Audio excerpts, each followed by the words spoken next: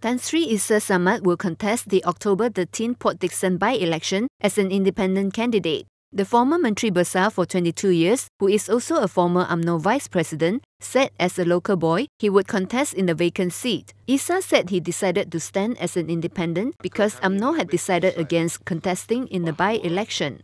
Issa had served as Negri Assemblyman for 5 terms and also won the Bagan Pinang state seat in a by-election in 2009. Both seats are in the Port Dickson parliamentary constituency. The Port Dickson seat became vacant after incumbent MP Daniel Balagopal Abdullah quit his seat on September 12 to make way for PKR President-elect Datuk Seri Anwar Ibrahim to contest and pave the way for his return to Parliament.